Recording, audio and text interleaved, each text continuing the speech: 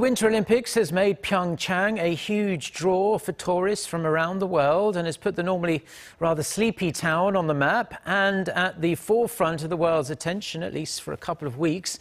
And the influx of visitors and its time in the global spotlight is expected to bring in big bucks over the months and years to come. Jung-hwan reports. People from all over the world have been visiting the Olympic Park in Pyeongchang, and a must-visit place inside the park is the Olympic Superstore, where Pyeongchang Winter Olympics souvenirs and memorabilia are flying off the shelves. According to a report on Thursday by Lotte Department Store, an official licensed partner of Pyeongchang 2018, sales of products including mascot dolls and souvenir badges are reaching nearly $700,000 every day.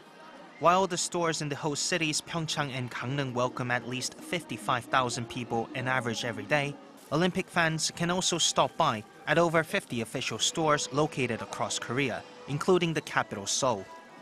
Visitors to Lotte Department Store in Seoul can also grab some souvenirs of Winter Olympics at this pop-up store. And demand for some of the most popular souvenirs, these Soohorang and Bandabi Olympic mascot dolls, is skyrocketing. The Pyeongchang Winter Olympics is heading towards its end, but according to retailers, the economic benefits of the event won't stop anytime soon.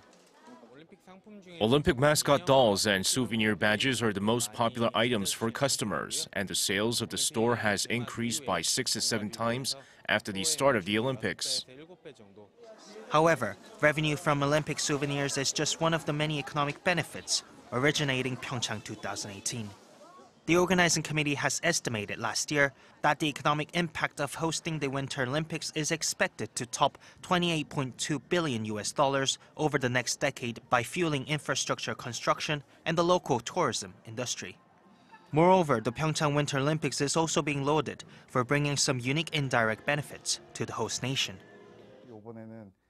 The images of peace and Korea as a safe nation have improved through these Winter Olympics, thanks to the decision of fielding a joint inter-Korean women's ice hockey team. Also, as Korean athletes stand in the spotlight with each medal they win, the brand image of domestic companies sponsoring the athletes is bound to receive a major boost internationally. But hosting the Olympic Games is not always synonymous with success and benefits. The Sochi Winter Olympics, for instance, has unfortunately become a symbol of Olympic extravagance and waste amid teething troubles at venues and hotels built virtually from scratch at the cost of more than $50 billion. The Pyeongchang Winter Olympics and Paralympics came at a price of nearly $13 billion, but with careful and long-term planning, expectations are high that the quadrennial event will not only create a great economic momentum, but also open a new chapter in Korea.